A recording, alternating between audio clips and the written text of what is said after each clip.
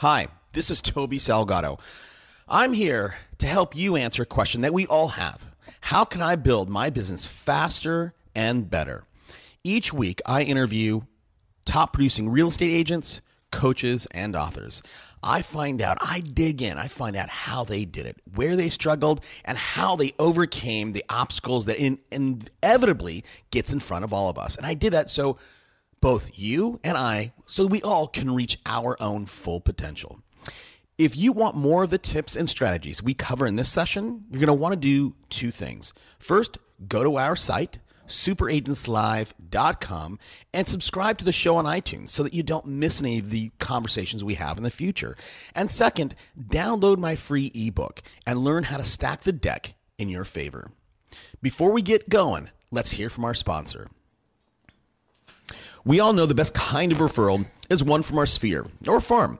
But how do we stay top of mind? Now, most people, they take a three-pronged approach, right? They door knock in their farm, they call people, and they mail them. Most people fall down by not getting to their people, their sphere, their farm. They don't get them engaging content.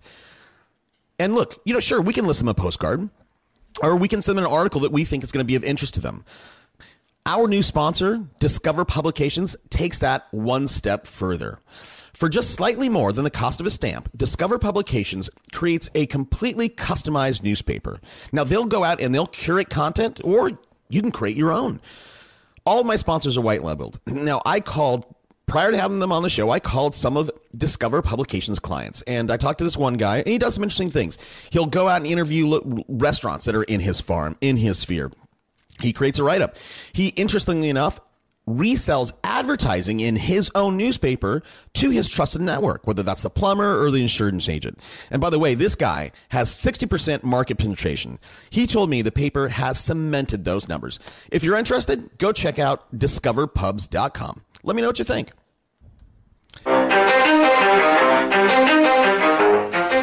Welcome to Super Agents Live. This is the one place where you can come and hear the most successful people in real estate.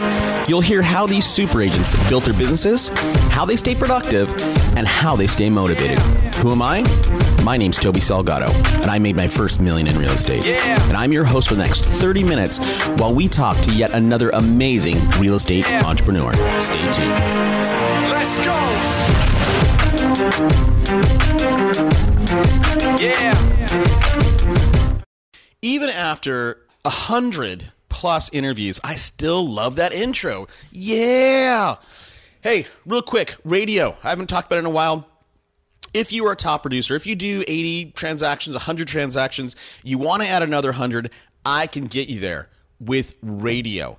It's the silver bullet of real estate. Nobody can get you on like I can. If you go right to the radio station, sure, you can buy ads. Guess what? They're going to eat your lunch.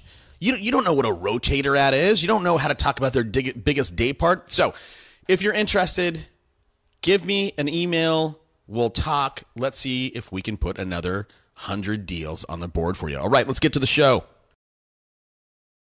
Today on the show, we have a treat. I've been fortunate enough to spend a lot of one-on-one time with today's guest, and he has a fascinating background. He sold real estate, built brokerages, and then he got recruited by Tony Robbins to come in and be a key figure in growing the Tony Robbins brand. I'm thrilled to welcome Rock Thomas. Hey, Rock, thanks for taking the time out today. Well, it's a pleasure to be here, Toby. I'm very excited to be on your call. I've heard a lot of great things about your show. Hey, so listen, Rock, I've given a brief overview of your background, but take a minute, maybe tell us a little bit about yourself, and then what you're doing today. I know you got a bunch of stuff in the air.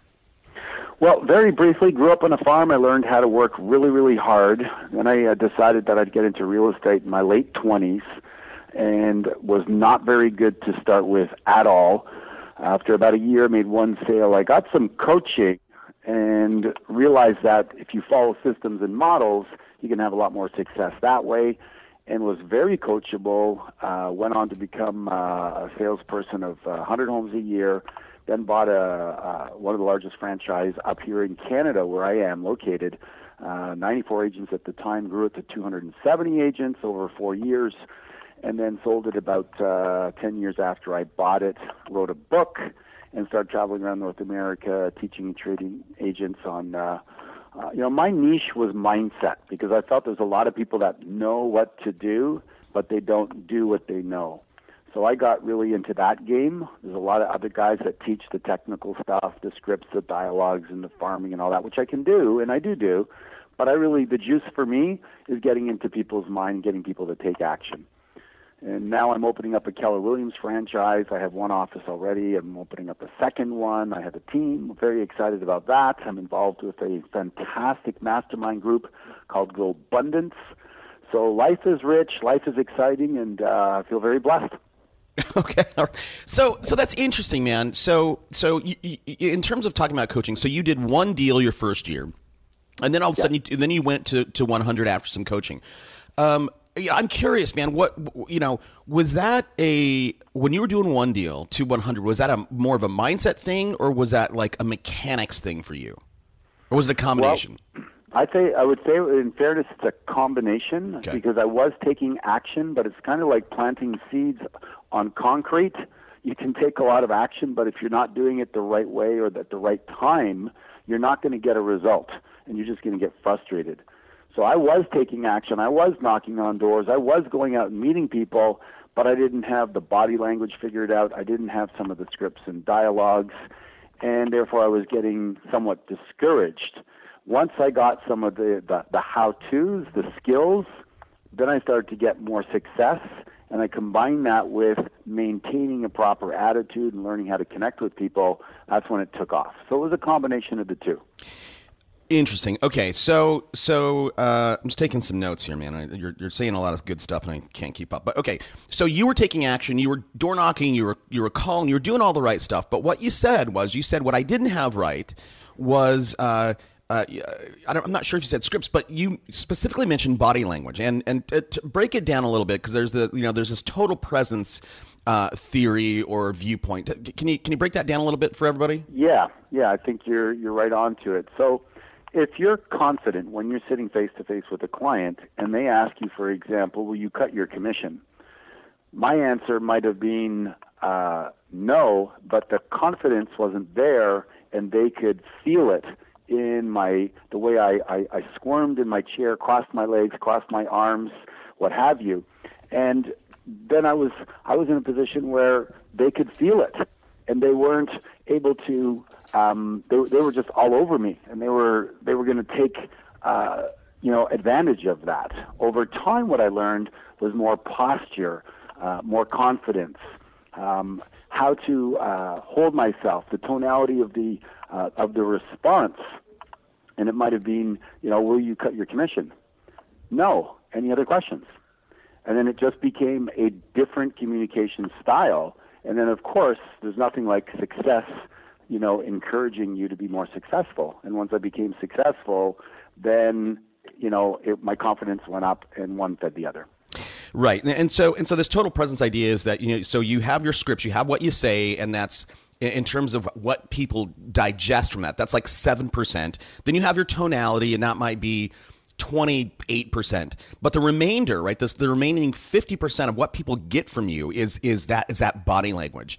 I don't know if you can talk about that a little bit more. Because you can have a confident body language, and then there can be like sort of like an overpowering body language. Do you want to talk about that for a second or not? Yeah, and I would say that in fairness, because of my lack of confidence, when I learned that there was the 738-55, right, the tonality, the body language is 55. Okay. When I learned that, I probably went overboard. Like a lot of things I've done in my life is I've stood really tall, shoulders back, head up. Right. Looked people straight in the eye and didn't take the glare off and right. hold the presence. And I think I intimidated people. And made them feel like I had a thing called better than, like I was a better than person, and to be better than, the other person must feel less than, and that's not. There's no likability factor in that. Really great salespeople tend to have what I call a likability factor, and it means that you feel safe with them. In life, as much as we are sophisticated today, the essence of sales comes from trust, and trust comes from feeling safe. So it's great to be confident and knowledgeable and a resource, but you also want to be personable, and you also want to be relatable. And I think I learned that over time, Toby. It wasn't, at first I was awkward. Anytime you do something for the first time, you're a bit awkward. But as you start to realize, you can be confident, but you can also be humble. Right. Yes, man. Yeah, sorry, I was just going to say that, man. So you took my fire away, but dig into that a little bit. Yeah, so the key is that a great salesperson I learned over the years is you ask more questions than you talk. So you ask lots of questions and you allow them to unveil what is important to them, and then confidently you can guide them and move them in that direction. So, I mean, I took a course called NLP, it's Neuro-Linguistic Programming, and you learn about the relationship between words and body language. And I would recommend that for anybody that wants to take their sales to a higher level is study that or pick up a book or go online and look at that a little bit and understand that. What we're talking about is the words are important, but they're less important than the posture that you have and the position and the way you say it. And you know this, being in radio, the importance of the tonality when you're communicating, right? Yeah, absolutely. And the other thing, with NLP too is, a lot of the stuff that you're talking about here is at one side really, really basic, but it's so powerful, right? So, if people are calling on the phone, right, they should smile. That comes through. Yes, totally right.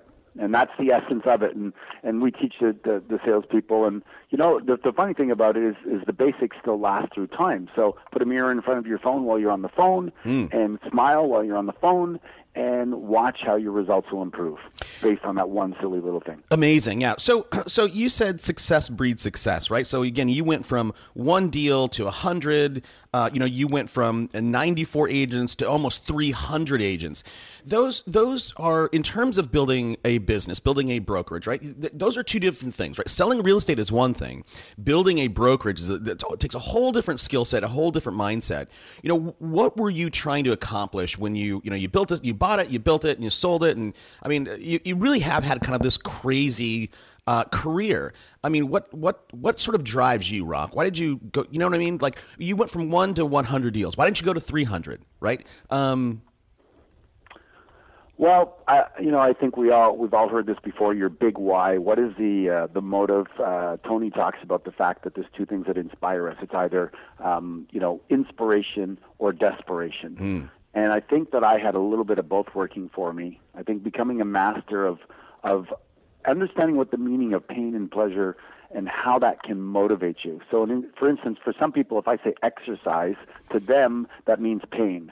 Somebody else, it means pleasure. Well, I've trained myself so that exercise means pleasure. How do I do that? I look at the consequences if I don't exercise, and I magnify them. That's where the NLP comes in. So I go, if I don't exercise today, no big deal. If I don't exercise tomorrow, no big deal. But if I continue like that for the next 10 years, I'm probably going to get diabetes or I'm going to get cancer, and I make it worse than it is in my mind. And I emotionalize it to the point where I'm highly motivated now to go and exercise. Then I do the same thing on the other side. Is I go, if I exercise, I'm going to feel more energetic. I'm going to look better. I'm going to be a better partner. I'm going to live longer. I'm going to be stronger. I'm going to perform better at work. And I magnify those. And now I'm supercharged to go out and exercise or perform that behavior that before I resisted. And I learned how to do the same thing with prospecting. So not everybody feels like prospecting. Generally it can be associated with pain, rejection, and humiliation and waste of time, et cetera, et cetera. So I did the same thing. Is I just visualized and magnified the pleasure.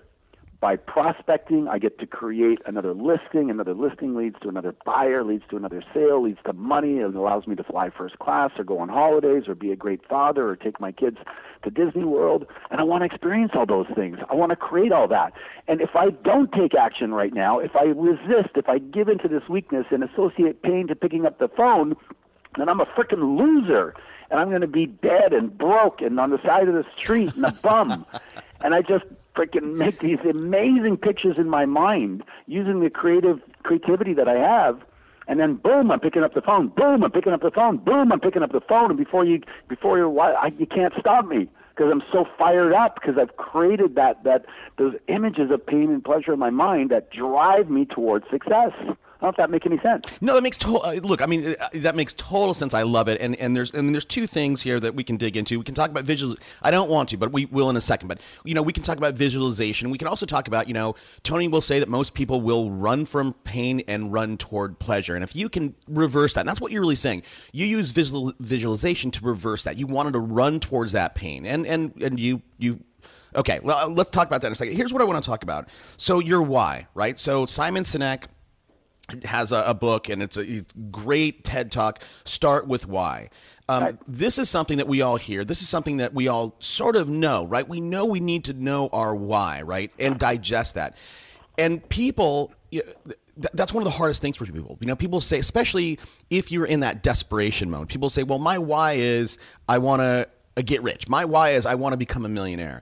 And I don't know if that's a good enough why. Maybe can you talk about the why and what is a good why and how to maybe uncover it? I know that's a big topic, but yes, it is a big topic, but it's one of my favorite topics. All right. And I want to just add one thing: is the pain and pleasure is the distinction on that, Toby, is that nothing has meaning but the meaning we give it. And until we decide that exercise is pleasure or pain, it is really neither. It just is something. And becoming a master of using those and interpreting things in a way that it serves you. So you could also say for one person, eating pizza is absolute pleasure. For another person, it's absolute pain because they've associated the damage it'll create to them. And that, to me, is the key. Because most people go around and go, cold calling is painful. But no, the key is how can I turn it around and make that pleasureful? That's the distinction. And that takes practice like anything else. I love it, man. And by the way, for everybody, that is so tweetable. It's a joke, right? Nothing has meaning other than the meaning we give it. Absolutely. And that's probably one of the most powerful things that I learned. Now, to get to the why part, I tell you, I was working with a client the other day, coaching them, and I said, okay, so, what's your goal? And he goes, oh, it's awesome. I have so many closings, and I've created enough business that I could make $100,000 in the month of September. And he goes, I wish every month was like that. And I said, well, what's preventing that from happening? And he goes, well, if let me think. Well, if I had that much business, then I actually wouldn't be able to spend time with my family, and I love spending time with my family. And I went, And what you'll notice, Toby, is that people have unconscious conflicts. So they want to be successful, but they want to be a family man. They have values around that. They want to spend time with their kids, pick them up from school, or go to their soccer, or whatever the case may be. So then they have a run where a whole bunch of business comes to them, and their brain goes, if you continue like this, you're not going to spend any time with your family, and you're going to be a bad father. Yeah. And therefore, they stop attracting the business. They stop going for it. They sabotage themselves. Yes. So I think that people do want to live a legendary life. They do want to go for it. They want to have a huge life. They want to be in abundance. And then they run into these unconscious conflicts that were planted in there by their mother. You grow up and be a good father. Don't be like your father. Be a workaholic and never be home, or whatever the case may be. And then they don't know why they can't have huge success. So for me, I think I've become conscious. I was fortunate enough that I grew up in a very I would say, difficult environment. One of my favorite quotes is, if you do what is difficult in life, life will be easy. If you do what is easy, life will be difficult. If you never get up early and you always sleep in, and you do that because your parents let you do that, by the time you have to get up for that job and that starts at 6 o'clock in the morning, it's going to be difficult because you haven't built that muscle. So I was fortunate. I grew up on a farm. I did work hard. I did do things that I didn't think I could do. I started to have references where it said that even though I don't know a way, I will find a way. And therefore, when I went into running my business and the opportunity to go from an agent to a broker owner, even though I didn't have the money to buy it and the guy offered to sell it to me, my brain went yes before my mind said no, because the mind will try to protect you and say no. But I said yes, then I figured out a way to do it because I wanted to live a full life, and I associate pleasure to growth, pleasure to learning, pleasure to challenge, pleasure to opportunity, pleasure to being number one, and I condition myself that way. So I think the gift I like to give my people when I'm coaching them is I say, if you're not sure what your purpose is in life, whatever you're doing, do it at 100%. Have that kind of an identity, that you're the type of person that does things at 100%. And I could tell you oodles of stories that me cleaning toilets or taking flying lessons that led to me partnering with somebody and becoming owner of a plane at the age of 16, an owner of a restaurant in my early 20s, just because I cleaned the toilets better than anybody else. So somebody might say, well, cleaning toilets led to that. Yeah, it's because how you do anything is how you show up in the world. And if people see you constantly having a high standard, then they're going to give you opportunities. Does that make sense, Toby? Yeah, it does. It does. And of course, it makes a lot of sense. What you're saying, though, you're saying, this here. First of all, let me break in here with a message from our sponsor. Our sponsor, Discover Publications, will create a customized, branded 12-page newspaper that will be sent out to your farm and sphere. Now, this paper is cheaper than you think. For slightly more than the cost of a stamp, you can start sending out curated content and always stay top of mind. Never lose a deal again because that prospect just happened to forget that you were in real estate or misplaced your number. Go check them out at discoverpubs.com. I know when I have a great interview because I constantly am looking down to make sure that I'm recording, and it's such an unconscious thing for me. I'm like, am I getting this? Am I getting this? Anyhow, so that makes total sense. And I think one of the things that one of the takeaways there, and you said it, but if we can just say yes, there's so many things in life that we get offered. This happens to me all the time. And I'm very deliberate. I'm like, oh, well, no, yes, right? And if I just took the time and said, if I said yes more often, I would, serendipity happens, right? And just like you clean the toilets better than anyone else. You did it 100%. You said yes, and bang, right? Opportunities presented themselves. But I want to go back here. And again, Rock, you're just dropping all that. This is going to be one of those episodes that people listen to 2 or 3 times. And by the way, man, if I'm talking fast, I think I told you last time we met, I said, man, whenever I have coffee before a morning interview, I tend to sort of be a little aggressive. So I had a coffee right before we started recording. So I'm trying to pull myself back. So I want to talk about self-sabotage because that's so important. This one guy, if we go back, he said, man, I'm going to make $100,000 in September. I wish every month. And he had all these limiting beliefs. Well, I can't have it all. If October also is, I make $100,000 and I have that in the pipeline, I'm going to be neglecting my family. And then what happens, what you said, right? Self-sabotage starts to work in. And this happens a lot of the time when we start to get success, right? People think business should be hard, right? And if you do your job right, if you build your business right, at some point you get into flow and business just starts happening. And I've seen it over and over again with myself and other people where when they get into flow and work becomes easy, they start to sabotage it. It shouldn't be easy.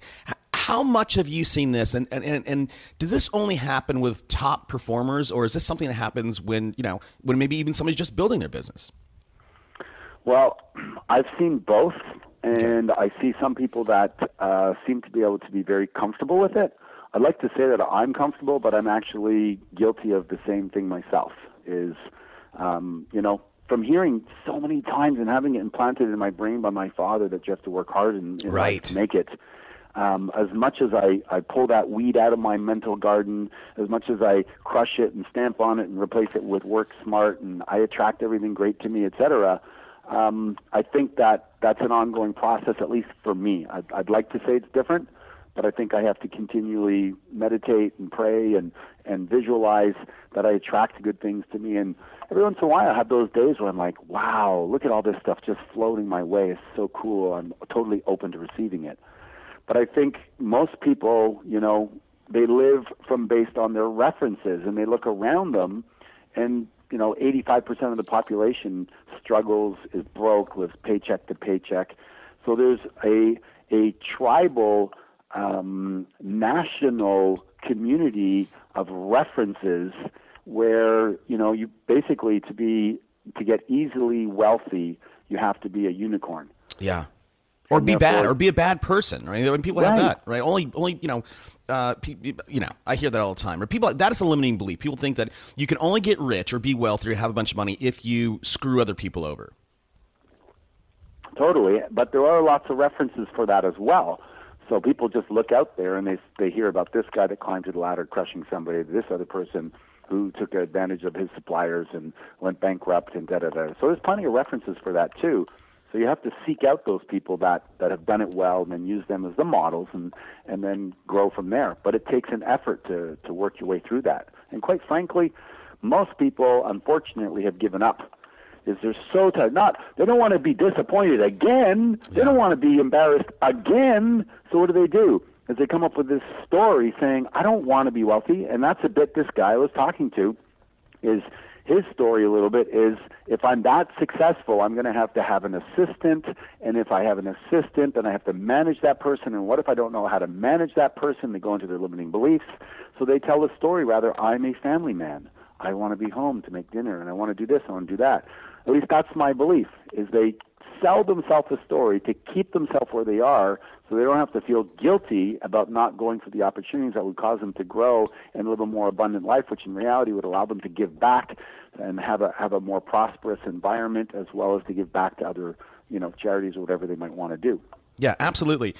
A couple things in this conversation here, Rock. You've one thing that I think there's two words that you've used more than any other words, and it's visualization and then attraction, right? I'm going to visualize X, right, what I want and why I want it, and I will attract that. Now, that a lot of people think this whole notion that if you can visualize it and you will attract it, and the universe will, you will manifest it.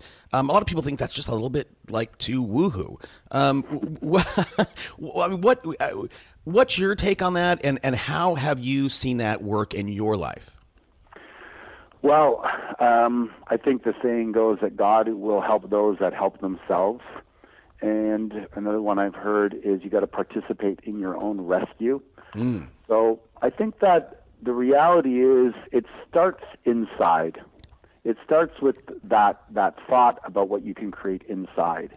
And then, first you create it on the inside, then you manifest it on the outside. So the point being is that if your thoughts are, clients are a pain in the butt, they're not reliable, they're not trustworthy, they work with multiple agents, or whatever the case may be. If you have those thoughts, you're going to be projecting that on some level. And I also like to say that your cells are eavesdropping on your conversation. Yes, man. So if you every day are saying, you know what, I'm getting better and better every day, and I'm an awesome salesperson. I provide people with the true value that gets them the home they want and gets them at top dollar, and you start to truly feel and believe that, then we go right back to the first thing we talked about, Toby, is that it's going to show up in your tonality, it's going to show up in your physicality, it's going to show up in the words that you choose to use, it's going to show up in your integrity, it's going to show up in your level of service.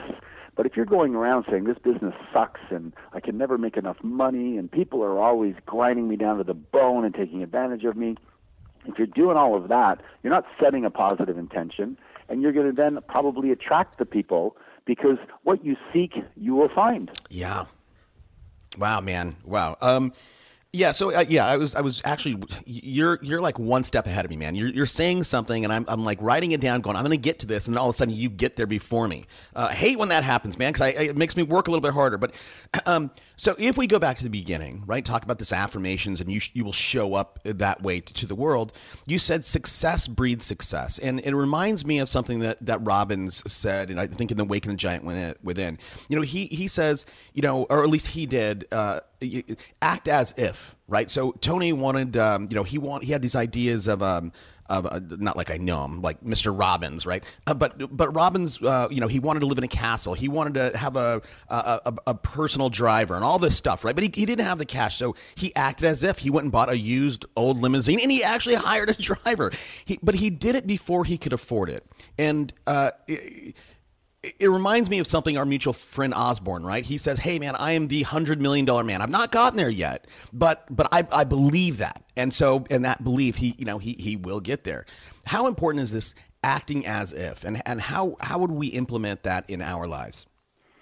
Well, well said, Toby. When I was starting out as an agent and I was just trying to get my confidence up, one of the things that my coach taught me to do was just that. So the mantra I had was, I am the best agent in the West Island, which is the area I was working. I am the best real estate agent in the West Island. So I repeated it to myself, over and over and over again.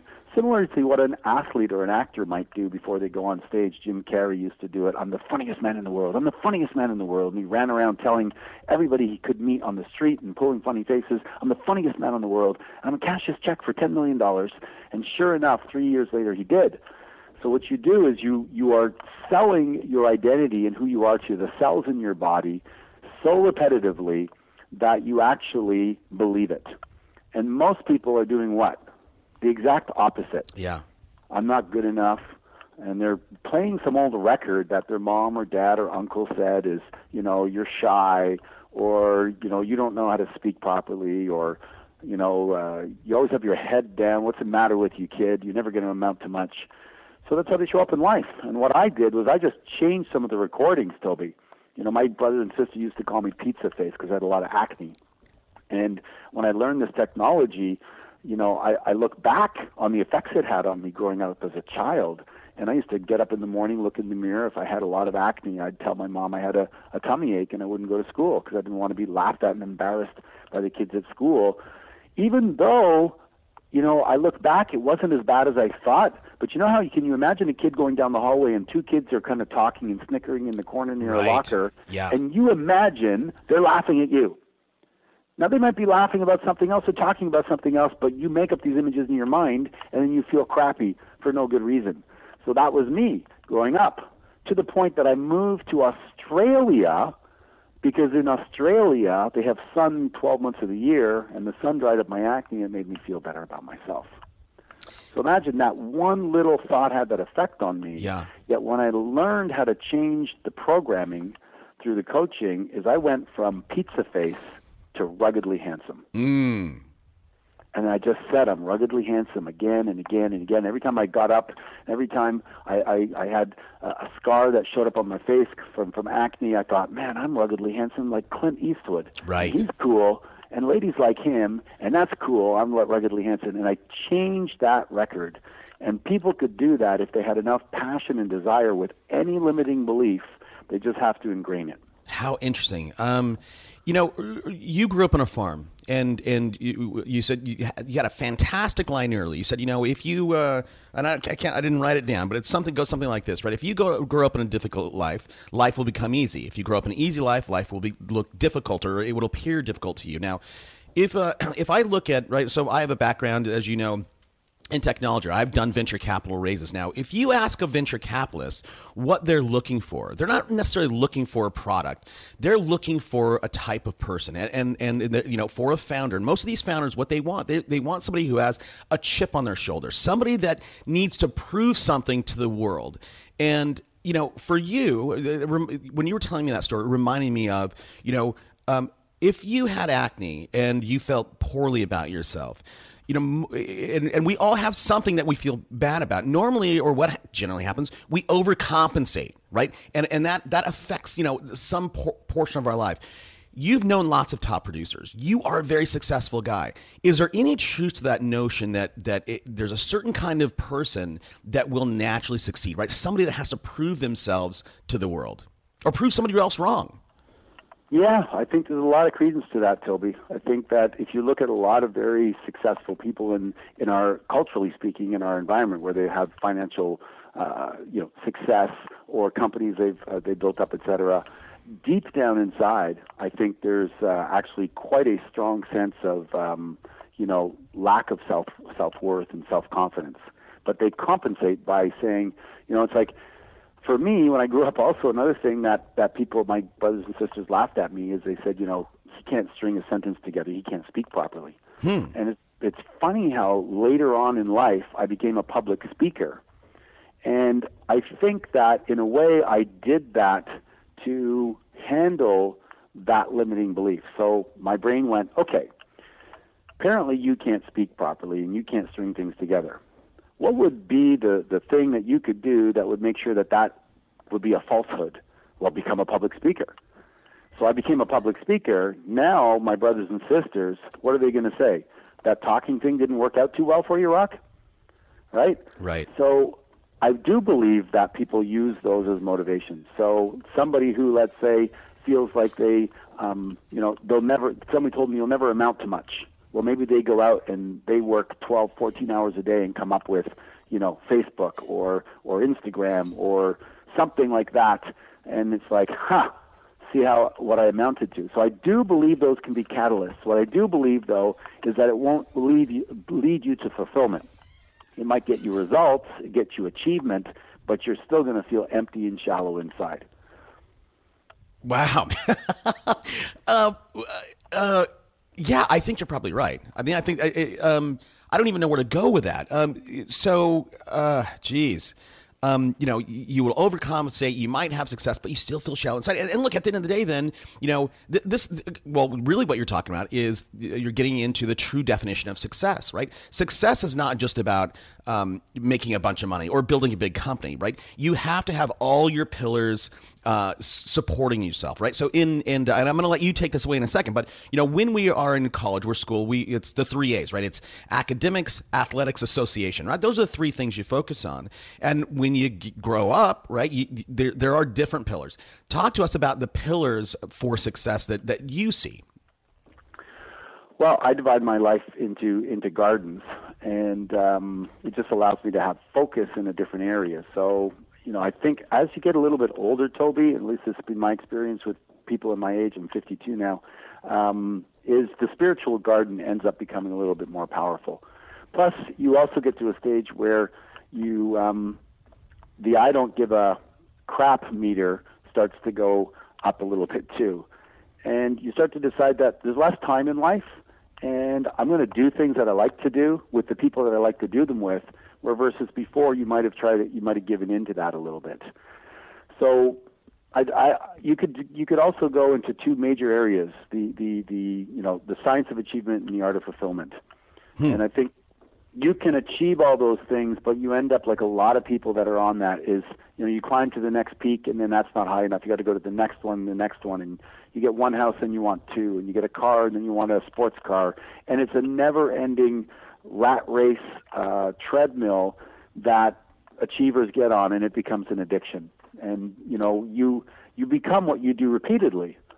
So if you keep on doing that achievement, and that's who you think you are, then you think you have to go out and do that. And that's why some people, they get to 45 or 55 and they just cut it out and they go to India for a year and they meditate, because they realize that they're on a dead-end street, that next achievement, that next trophy, that next number one didn't make them feel any happier. So what I think that you get to at that stage, Toby, is you start to focus on, two major things, is your own personal awareness and growth, and your contribution back. Some of the most fulfilling things for me are helping other people and giving to people that can give nothing to me. And that's something that I'm more interested in over time. And then my own personal awareness, since the last event that I was at with my mastermind group, we all got into meditating, and I've meditated every day since then. I think I'm on to about 30 or 35 days. And it's changed the way my level of awareness of why I'm doing things and how I feel about them. And so I think that eventually, when you have enough space, well, let's face it, 85% of the world is just trying to pay the bills, for next week. And it's hard for them to get to that place. Yeah, totally. And by the way, I was with you at that mastermind group, and I did the whole meditation thing, and I came back and I didn't do it one more day. And I didn't have everybody else had a goal of doing it. I didn't. I wasn't good at it, Rock. But so what you're talking about really, if you were saying, hey, everybody wants to, they keep reaching for the next peak, and the next peak doesn't make them happy, doesn't fulfill them. So they say, I'm going to go to a bigger peak. I'm going to climb a bigger mountain. And so really what you're talking about is, Maslow's hierarchy of needs, right? And, when you, at the peak of it, it's this self-actualization, right? Acceptance and lack of prejudice and, morality and creativity and contribution and all that stuff. Now, what you touched on, though, and what you said very eloquently, is that 85% of the people, if they're just trying to pay the bills, you don't have time. I don't know what it. I mean, you haven't marched that path in order to even think about acceptance of facts or lack of prejudice or morality, right, or contribution. What happens, man? What happens if somebody's out there and they know they want to get to the be self-actualized, but they're stuck in this hamster wheel of just work, pay the bills, I'm broke. Work, pay the bills, I'm broke. I mean, what is there some kind of shortcut? Or I mean, look, I mean, you've been with Robbins for 15 years. I'm sure you've learned some kind of hacks, life hacks. Well, let's use you as an example. You said that you did this meditation and then you weren't any good at it, so you stopped. Mm-hmm. So what was your expectation of that? How do you know you weren't good at it, first of all? I don't. And when we were doing it, Brett Jennings was the guy running it. He spent 2 years with Deepak Chopra. So this guy was a real guy, right? It wasn't Tina from 24 Hour Fitness. I didn't, what it is? I went into it with no expectations. So, and I never thought about meditation before. So if I didn't know what I don't like, and I think you're getting to this, right? So for me, like I felt like there was a goal. And I was like, well, I'm not getting it because I don't know what it is. So if I'm very goal driven. So if I didn't get it, that goal, like I felt like, okay, what's the use, or I'm not good, or. Yeah, well, I think that's you hit the nail on the head, and you're perfect example of you're an achiever, and in this particular case, you weren't maybe clear on the outcome, or you wanted to have an outcome. And I'm the same way. I've wanted to meditate for 20 years. My sister's into it. My aunt is into it. They've been into it. They're into all that new age stuff, etc. And they're always telling me how I need to do it. I'm a type A. I'm always on the go. It's going to be so good for me. And then I sit down and I do it for 1 minute, and I'm like, this is doing nothing. I got so many things to do. I want to go and create. And I stop. But this particular time, I got it, and maybe it's just not your time yet. Because it's really all about the absolute opposite, which is just letting go and not having to achieve anything, not having to create anything, not having to manage anything, not having to think about anything, and creating that empty space to allow the universe's thoughts, if you believe in that, to just filter in and to solve your problems effortlessly, or to give you ideas that you can act upon that are going to be new and different, instead of racing through the same structured thoughts that you have. They say 95% of your thoughts are the same as yesterday, and you're going to race through all of those again, Toby, and tomorrow you'll race through them all again. The meditation is about creating a space to allow new thoughts in, and then create a new identity, a new choice, a new option, a new awareness, a new enlightenment, and allow you to grow as a person. So for me, it worked. I got it. But I think most people are trying to achieve in life. And I think we've gotten off topic here, and I'm off track. But no, I mean, we did. It's okay. That's what we do on this show, man. But and it's so funny. Lots of times, not lots. I mean, a few times, my guests are so good that I start listening rather than like moderating. So I'm glad you stopped me, because I was like, I was going to let you go, and I probably should have stopped you. So look, let's go back to the 85%, because my audience is very, very striated. I have people that are just getting their license, all the way up to people with brokerages that have 500 agents. So, if we're going to talk about that aspiring real estate agent, right? They're listening to the show. They're listening to you saying, hey, man, I want to learn. I want to add something to my library today. You've seen a lot of people succeed, and you've seen a lot of people fail, right? You've seen people with all the talent in the world fail, and you've seen other people with very little talent, and they've succeeded in a big way. What's the difference between that person with talent that never really achieve success, and then that person that has very little innate talent, but they go out and they make it big?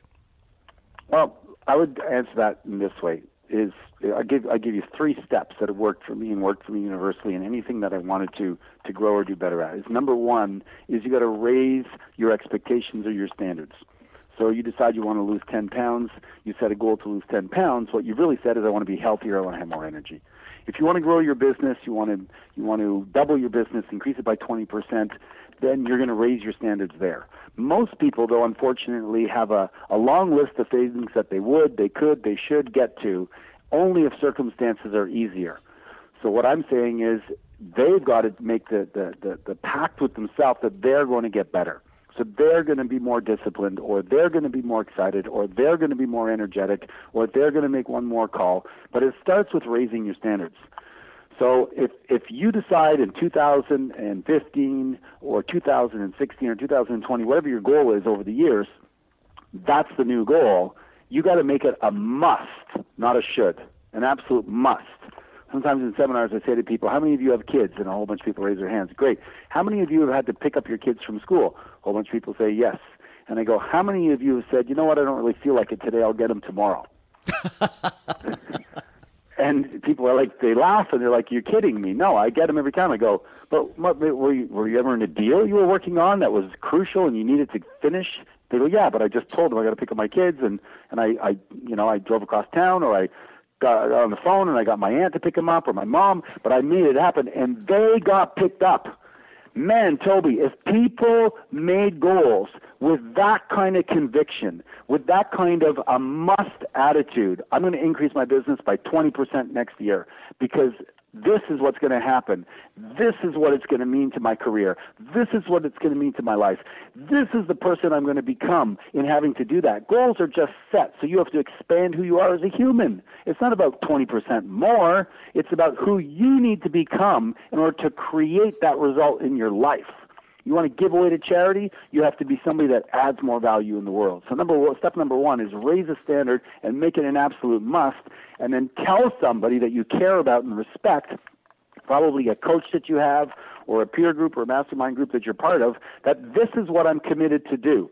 Now, you may stumble along the way, that's okay, but they're going to constantly be encouraging, celebrating, and prodding you to make that happen. And I guarantee you, if you do that in that way, you'll have the highest chance of success. Number two is you got to change your identity. You said it before. Act as if. Act as if you're that person that makes 20% more or 50% more, or while you're at it, set big goals, because that's going to excite you. Small goals won't. So double it. So you got to change who you are. You got to describe yourself to yourself as the type of person that would do that. So you act as if you're already that person that's doubled the income. Let's say you go from 100 to 200 or from 200 to 400. How would that person behave? What kind of time management skills would they have? What kind of exercise routine would they have? How would they speak to people? What kind of books would they read, etc.? So you change your identity. So number one, raise your standards, set your goals. Number two, change your identity, and then start to use affirmations or incantations in order to change your identity, from pizza face to ruggedly handsome, from loser agent to number one agent in the West Island or wherever you work. And then the final thing is you've got to be strategic about it. So you've got to have some skill sets that are going to support that experience. And I'll give you a specific example. If you're going to be in sales, you're probably going to have to use social media on some level in order to make that happen. If you're in denial and say, I don't like that, that's difficult, that's hard, I'm not in the mood to learn that, you're probably going to have a harder time. So hire somebody, delegate it out, but be strategic. Easy for me to say. No, so I love that, man. Raise your expectations, change your identity, right? Act as if, and then so part of that, I think, and we can talk about it for a second, but part of that is modeling, right? So if what you really tied in visualization as well, right? So what would this kind of person, if I'm going to go from 2 transactions to 100. What would that person look like, right? How would they manage their time? You can ask all those questions, and you can do that, and you should do that. And I think the next step is find somebody who has, right? Rock Thomas has. How does Rock? Let me watch Rock, and let me model Rock. We were at lunch. We were at dinner at that event, and you turned to me and you said, "Hey, Toby, who is your mentors? Or did you have a mentor?" And I gave you some names, but there are people that I had never met before. I can model a Tony Robbins without ever meeting him, right? He can be my model, right? Anyhow, I know you can talk about that in a second, and then we can get into the skill sets. But talk to us about modeling a bit. And did you agree with what I said even? Yeah, 100%. Very, very well said, and it's been one of the big things that worked for me. When I went to see Tony Robbins in 2001, the very first event I went to, and I saw the magnitude of his energy, and that he could do 40, 45 hours in 3 days and go from 8 o'clock in the morning till 2 o'clock in the morning, virtually all day long, nonstop. I said, I don't care what this guy eats or drinks, but I want some of that stuff. Because I figured, how wrong could I go in following his diet versus the diet I had going for myself at the time? So I changed and I learned about eating 70% greens and about the frequencies of food and the impact it has, and the toxins and the poisons I was putting in my body. Changed that, and my energy just went even higher through the roof. And I thought, okay, so that was in essence modeling. And then I started to get into public speaking, and I looked at, okay, what are some of the things that he does? He's a very good storyteller, so I'm going to have to learn how to become a better storyteller. Well, wait, Rod. I don't want to. I want to just jump in here really quickly. I don't want to stop your momentum, but I just want everybody to know you're a guy that's 52 years old. In terms of eating right and doing that, you're a guy that's 52 years old. You're unbelievably fit. You can do. We all had sort of a push-up contest, and you could do 82 push-ups in 60 seconds. Right? It was just insane, and you didn't even compete because you knew you could blow everybody half your age away. So. In terms of eating right. So I'm sorry. So you were talking about public speaking. I just want to make sure. That's an awesome memory you have. You have a very good attention to detail, Toby. Thank you, man. And thank you. So no, I appreciate that. And so you're right. Modeling is really all about finding the person that has the result that you want, whatever it is, and then don't reinvent the wheel. Just if somebody works out a certain way, or if you study successful people, which I've done most of my life, 99% of them exercise in the morning. And you talk to somebody who's struggling and you go, Richard Branson said this. He goes, the number one thing that any entrepreneur could do to improve his business has nothing to do with his business, is to get his ass in the gym. The number one thing. That's his advice. This is one of the most successful men on the planet, multi-billionaire, 300 companies, and his advice to entrepreneurs is go and exercise. Why? Because you have endorphins that are released in your body that cause you to have higher ability to produce. So the hours on the job, you're producing at a higher level. But what do people do? They run to the coffee machine and they stick 8 coffees in their body all day long, and and that's because the guy next to them does it, and the other guy does it. Just because it is normal doesn't mean it is natural. It just means that that's what everybody else is doing. So to end on your point of modeling, find the top athlete. What do they do energetically? I went on a holiday not too long ago down in St. Lucia called Body Holiday. And they say, give us your body for a week, and we'll give you back your mind. They had an Olympic athlete down there, and they trained us every morning. I mean, it was awesome. Their attitude, the way they look at their body, the stretching that they do before and after. They treat their body like a temple. Why? Because they want to get the most out of it. They have to get the most out of it in order to compete with other people. So it's become a science. So what I do is when I find a result that I want in my life, is I go to the people that are already getting it, and I take their years of research, and I just look at the result, and I go, okay, if you get up at that time and you work out for 45 minutes and you stretch for 7 minutes, I guess I'll do that. I don't have to question it. I don't have to reinvent it. And people should do that in real estate as well. Is find the guy today, in today's market, in today's environment, with the internet, etc., and what are the most successful people doing, and then model that. Because if you're living in the past, you're going to get wiped out. Dude, I love it, man. And listen, we have to start wrapping up. You're one of those guys I could spend 2 hours on the phone with. But so I'm gonna ask you this last question, then I'm gonna end up with our standard. But so I'm going to pick somebody. I'm going to see somebody, right? There's lots of people out there that I'm going to go, I like what that guy's doing. I want his business. I want his life. I'm going to model that guy. The problem is they're look at some, let's say it's door knocking. They're like, I know I had a guy, Thatch Nguyen, on this show. His deal was he knocked 100 doors a day for 10 years. He did that. By year 3, he was making $1 million a year, and he owned like 17 houses, right? Free and clear. Clearly that works. But people go, and they can see it, and they're like, yeah, I know I should do that, but I can't do it, right? So really what I'm asking, like, how does somebody expand their comfort zones? They see, and they know intellectually what they need to do, but they're like, that's just not in my comfort zone. What kind of advice would you give that person? Wow, that's a big question. Sorry, man. Number one is there's different personalities. So many people know about the DISC model, which is a behavioral assessment that determines your personality. Somebody who's introverted and who really doesn't like to connect with people, that might not be the best route for them. They might be better to do some Facebook, advertising, or learn a little bit more about search engine optimization and things like that, and have leads come to them. But for the person who has a natural personality fit for that, absolutely. But definitely, you've got expireds for sale by owners. You have door knocking. You have networking. Try to fit your personality to that area. But that being said, there's a well-known science that's written in the book, The Rise of Superman. It talks about the fact that these people that do daredevil sports and do extreme sports, they stretch their capacity based on the fact that they call up on resources in their body that are dormant for most people. What do I mean by that? Well, if you go to the edge of a cliff and you're going to go bungee jumping and they're just about to get you going, you're going to feel a change physically in your body. And those are hormones and chemicals that are moving around in order to prepare you for potential danger. And the release of norepinephrine or anandamide or natural endorphins will actually heighten your capacity to perform.